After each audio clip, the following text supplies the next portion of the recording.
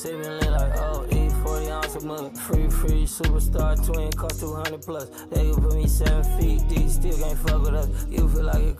Welcome to MRE Legacy Talk Show, my boy. How you doing, T-John? Straight, man. Good. Top in again, bro. How was the Ramadan going so far? Pretty good. Yesterday. It's just, that's what's up. Yeah, that's pretty what's good up. for sure. Yeah. Hey, as you guys know, this is MRE Legacy Talk Show. I'm excited to bring another guest today, and today we're gonna be talking about sports, man. You know, it's March. It's gonna be March Madness. Y'all already know what's up. So just to let you know, there's a background noise. Women basketball team are just practicing, so bear with us, you know. But hey, it's gonna be an amazing episode today. Today we have T.John in the building, so make sure y'all tap in, subscribe, like, and comment.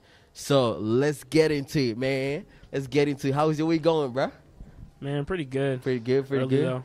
Monday, Tuesdays be the hardest. Yeah. So gotta get through it. Any upcoming games or something? No, our season just ended. Yeah. They gave out all the awards, the seeding for the playoffs. Yeah. Unfortunately, we didn't make it, but we're definitely coming back better next year. Talking about the season, you was named the Freshman of the Year. How do you feel about it, bro? It's just a blessing. I'm not gonna lie. Yeah. It was a hard season, mentally, physically. Yeah. Just had to get through it. It was definitely aiming for it the whole season. Mm-hmm. Just trying to prove all the hard work I put in. So definitely felt good to get some recognition for sure. Talk to us about how is that mental preparation and that physical preparation you gotta go through, especially as as a basketball player here at Western. How walk us through that mental and physical prep that you go through to be named as a Freshman of the Year. Definitely a lot of late nights, early mornings. Yeah. Definitely a lot. Yeah. I've been here 1 a.m., 12, midnight. But the mental side, just got to stay the course because, there'll be games where your coaches don't play you. And it makes sense. He has, a plan, so you got to, follow it. You just got to be, diligent with whatever you do. Got to stay professional. And then, when you're having a rough game, you just got to find a way to scrap it out. Yeah. You got to win, too, especially. But, being the underclassman, the youngest on the team, it's, it was definitely challenging, trying to figure out my way, navigate my way, playing against older people, bigger, stronger. But, I definitely adjusted really easy. I feel after, the first, couple games, that's when it really, started clicking.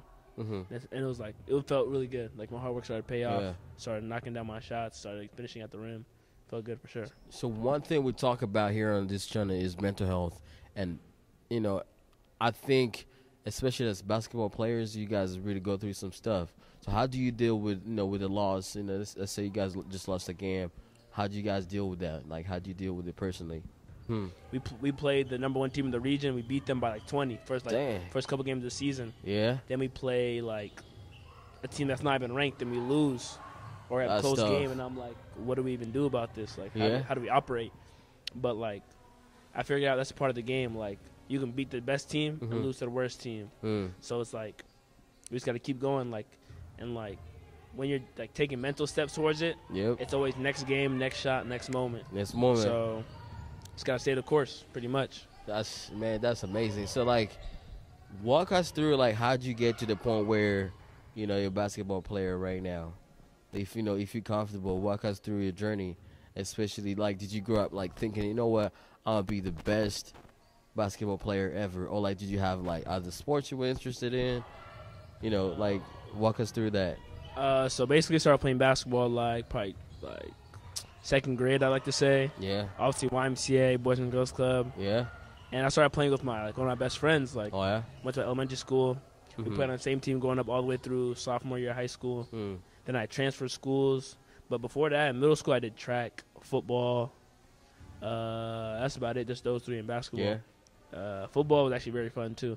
I'd say football wasn't my first sport, but I played them equally as much in a sense. But I've always been a hooper. So yeah, so there's a question that I wanted to ask you. If you had not played basketball, what would you play right now? Football for sure. Football. Ain't no way around it for sure. Oh man, why football then? I was just good at that sport. I ain't gonna lie. Football was fun too. It was a different type of energy than basketball. Basketball is obviously where my passion's at and what the game I love. But football is a whole different type of rah. It's trying to go and this I don't know. Our football is different. What's your favorite football team? I don't even so watch far? football, to be honest, but I'm going to go with, like, back in the day, used to be the Steelers, like, Yeah. Le'Veon Bell, Antonio Brown, and all them. Oh, that's what's up. That's up. Now, let's come back to the basketball side. How did you end up being here at Western and on the team? You know, were you also thinking about, you know, different places like, I don't know, maybe Stamford or just like WSU or other ones? Like, did you have any top 3 teams you wanted to be at, or just like, you know, like how do you end up the Western So basketball basically, high school, my cousin BJ, he goes here. We were hooping. Obviously, we transferred to the same school. Yeah. He was like really good. We went 10-0 that year because it was COVID, so we couldn't play all our games. Yeah. So recruiting was obviously slow. They were like transfer portal started to become a thing. Mm-hmm. So obviously that took a toll on our recruitment. Then senior year come by, I got injured a few times. Like I hurt my shoulder, dislocated my shoulder a few times during the year. So I missed like almost probably 10 games. Mm-hmm. So, but I was averaging like 16, 17, 18 points. Word. That was rough because coaches couldn't really see me play. Mm-hmm. And the year before, I played for a new AAU team in Oregon. And then like my recruitment started picking up, but like no coaches really wanted to like pull the lever. Yeah. So it was like rough going into my senior year. But I did get my first offer.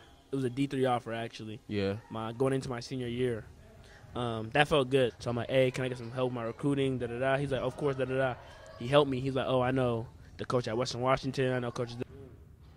We had this like scrimmage, and I'm like, I gotta go crazy. And it was like me and like a couple other people. I had like 20-some points first scrimmage as a freshman, like redshirt freshman. This is before this year's last year. Wow. And then coach was like, oh, we don't know if we want to redshirt you. I was like, oh, thank you for the opportunity. But I was in my head, but I was like, all right, like I want to redshirt because like I know like obviously like we had guards that are seniors, juniors, they're already ahead of me. So it's like might as well just wait my turn. And then me and like obviously Kai Johnson killer, Jonathan Ned killer, BJ my cousin killer, yeah, D'Lo, Daniel killers. We all had like 20 points. So it was like, all right, like this ain't nothing. Like, this ain't nothing too crazy. So I gotta like really like sit down real quick. And I was like, all right, just like picking people's brains. Like D'Lo, like that was really like my like we was like this. Like he like helped me like get like catch traction like of like the game, how to think away about things. Like he taught me that like it's just all confidence. Like the work you put in is nothing without the confidence. So like you just gotta like have confidence in yourself. Others will follow. Yep. And then basically did that. Started killing in practice. Had a couple rough ones though, because they for me like freshman had a couple rough ones. But that year set me up like Iron Scholarship. The following year set me up to be like a key player for this team. We got a couple new additions in the transfer portal. Will Wilson, he was a big one. Yeah. We had Janko Drame. We had who else? We had Lewis. He was a key player this year, low key. I don't know, but we had good players. And I took a backseat role for like the first half of the season. I was coming off the bench. Obviously, I didn't think I deserved to. But the thing was, like right before the season, like the preseason I was killing in my ankle. Like I rolled my ankle out for like 3-4 weeks right before, like the week before our first game. So I didn't get to play against Montana University, Montana State, Trinity Western. I didn't get to play none of the exhibition games, not even our scrimmage. And I came off, and coach started playing me like 15 minutes a game, and I'm like, bro, I'm trying to hoop. Like, and I was hurt like the first 10 games, 15 games. I was playing like with a limp dang near for like the first 5, like actually a limp for the first 5 games. I had 20 points against Hawaii Hilo, so that was a fun game for sure. Definitely, it's only like an opening moment that like no one can really like feel me. Like if my mind's on it, no one's really like, no one's really gonna mess with me. Like I just know I can take whoever it is, no matter who, like how big they are, what they look like, who like their name. I don't really care. For me, I'm gonna go at them every time. So that really helped me experience things and like set myself up to play this year. Yeah. So you kind of also mentioned about the injuries. You know, one thing I have friends who are like, you know, who like play professional soccer. You know, they have faced, you know, kind of take backs, and it just like takes them back, especially the injuries. How did you deal with, you know, the injuries when it comes to injuries? Like we've seen some people actually losing their career, like ending their career because of injuries. So in your case, how did you with the injuries and all that kind of stuff, especially when you have to coming back to what you like like we were saying about coming back to fighting for your place, and you having an injury, how did you come back and then be, you know what, I'm the freshman of the year now. So tell us, how did you deal with that? Okay, if you had to build your own team, who would you put in the team? Okay, like 1 through 5 or what? Yeah, well, yeah. Come on now. We going like all time just now right now. Okay, let's do all time and then right now, like, you know, recently. Okay, we're going big lineup though for sure. I'm gonna go Shaq at the 5. That's Shaq going at the 5. He put in pain. So you feel me? I'm gonna go at the 4. I might hit. No, I can't. Yeah. Let me skip to the 1. I'm gonna go AI. Even though he had 2, I'm gonna go AI because he giving out buckets, so crazy. Then I'm going Kobe at the 2. I'm gonna go MJ at the 3, LeBron at the 4, just cause we trying to give out buckets. Like for me, like we ain't playing with that. Shaq gonna hold down the paint. Like we gonna bring him out. Yeah, we gonna bring him out. We're gonna pick and roll real quick, catch a lob or 2. For me, just hoop. So, but like right now, we gonna go.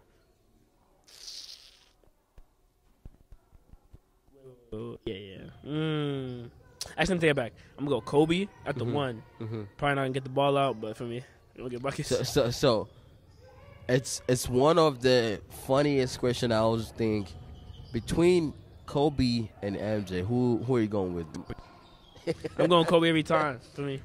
Actually, talking about mentality prior to the game, what kind of mentality do you have prior to the game as you're entering like a game? Like, let's say you guys are gonna face one of the rival team. What mentality do you have starting the game? I'm trying to kill everybody. Like, that's one part of Kobe that I like. So for me, I had to like think about stuff like that. Like, I'm picking you up full court. Like, you're not guarding me. Like, I'm talking crazy. Like, you're gonna have to go through me to get this win. So it's like that. Like, I gotta like psych myself up in a sense where it's like, oh, you gotta like it's gonna be a dogfight every single time you play against me. Like, you're not gonna like playing against me. So it's like I'm going in there with like the mentality, like I'm coming out here like showing everybody in the crowd I'm the best. Like, you're not finna outplay me. So I'll let you say, you played football, and allow me to kind of tie this up. One of the famous person we know in football, Cam Newton, recently had a sort of a fight between him and some other people. Mainly, I do think it was mostly about trash talk, even though So like, how do you deal with the trash talk, especially when you're in the game, and like, because the trash talk in the game, it might mess you up, if you don't know how to control it. So how do you deal with that, man? People be talking crazy. Oh, like, yeah. Crazy. Like, crazy the thing is, talk, like, the refs man. never see it until you say something or do something. So, like, I was like, all right. Like, at first I was like I'd never been fazed by trash talk. Like, that's another thing. It gets me more, like, hyped up. Yeah. So I'm going at you. Like, we played a team this year, trash talk. They pushing, like, illegals. They doing cheap stuff. So it's like, all right. Like, a lot of teams, actually. But, like, we played, This guy was talking crazy. And I'm like, all right. I'm talking right back to him for me. And the ref letting him do cheap stuff. So I'm like, all right. Boom. I go by him. I get a layup. We both fall to the ground. I get up first, and I start staring at him. I start talking crazy. And I'm like, it's like AAU, we do that all the time. Like, like the teams I be on, like, we ain't, like, my high school team, we ain't ducking nobody. Like, we ain't never ducking nobody. So we talking crazy. Like, if we got to take it there, we can take it there. Like, for me, here, the ref tee me up, and I'm like, bro, that's so soft. Because they do the same thing, but, like, against us, like, they going to call it every time. It's crazy.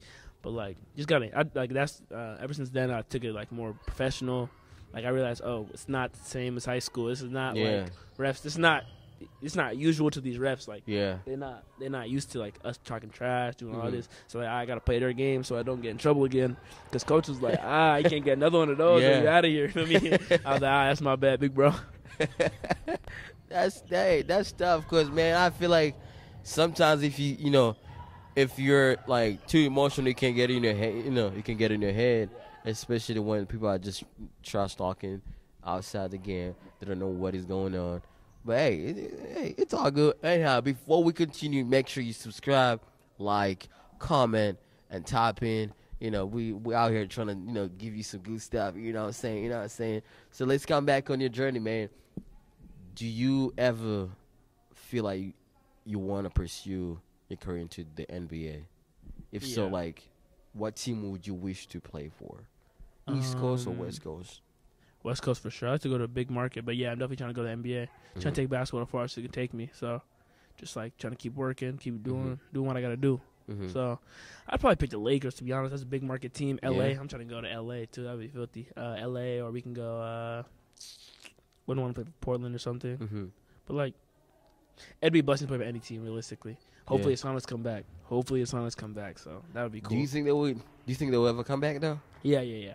I think give it like 5 years. I think I saw something on Twitter where it was like, oh, I did see something on Twitter too.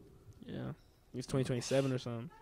But I think they'll come back. But I like to play for Seattle or the Lakers. I feel like, I don't know. I feel like back then it was for sure people were hooping in Seattle, but like when it comes to the team, I don't think. Well, this is a personal opinion, but I feel like you will do better, like in Cali versus Seattle. This is just like personal opinion because I feel like down in Cali, people are just more of, you know, entertainment kind of stuff, and it's so easy to just like, you know, be in the game. Versus here, it's just like way completely different things. We know a lot of people know about Seahawks. You know, some kids don't even know that Seattle had a basketball team. You see what I'm saying? So I feel like you probably do get it, you know, in Cali. I don't know. So talking about our mothers, you know, March is also a month of Women Month.